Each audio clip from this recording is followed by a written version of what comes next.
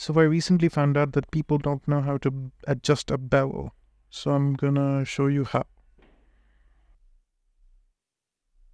All you need to do is duplicate any vertex in your mesh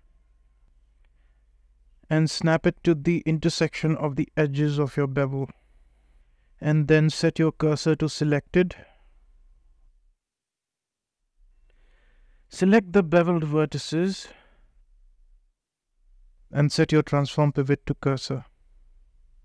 And then just simply scale.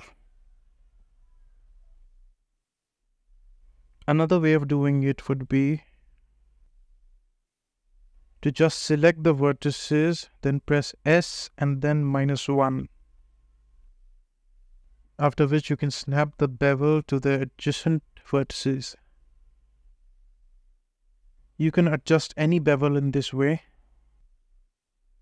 Just snap a vertex at the intersection of the bevel and then cursor to selected. Then transform pivot to cursor. Then select the bevel and scale.